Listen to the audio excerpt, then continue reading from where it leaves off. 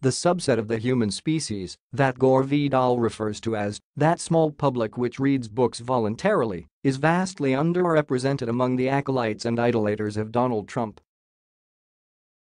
This is because most Trump adherents are suspicious of learning and hostile to science and education in the first place. Try to imagine it yourselves, belonging to a group of people who have never ventured to the other side of a mountain, yet they find actual virtue in staying put and actual folly in those who get up and find out what's on the mountain's other side. In short, there is something wrong, so the theory goes among these superstitious, medieval Trump janissaries, with people who learn, people who find both value in facts and actual enhanced value in checking those facts. Meanwhile, they will insult you with words they consider the pinnacle of inventive imagination and classy good taste. Words like libtard. Take Donald Trump Jr. and his own goal tweet on Friday, an own goal he scored in response to his father's tweet from earlier that day.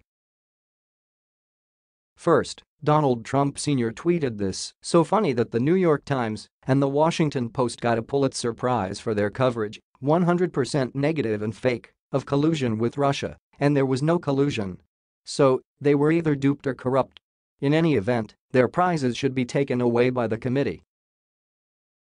Trump Jr. then added he's right, unless they give Pulitzers for fiction.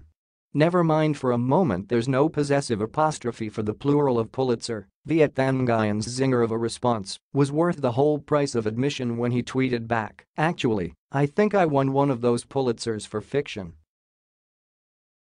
And so we have Trump here and Trump fills, the very flower of the group of idiots and self-owning fools who see the world through a glass darkly and simplistically. They'll be backed with more idiotic entertaining tweets just like that, I guarantee it.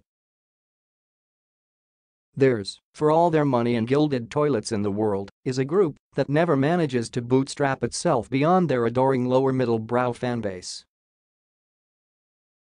In my secret fantasy, though, I can't help but imagine an even more perfect denouement to this already delicious Trump Jr. cell phone. Imagine someone else tweets to Trump Jr. something like, "Everyone who went to high school, everyone who paid attention, anyway, knows that Harper Lee won the Pulitzer for To Kill a Mockingbird, a work of fiction." To which Trump Jr. would inevitably reply, "Well, Harper Lee didn't earn his Pulitzer either."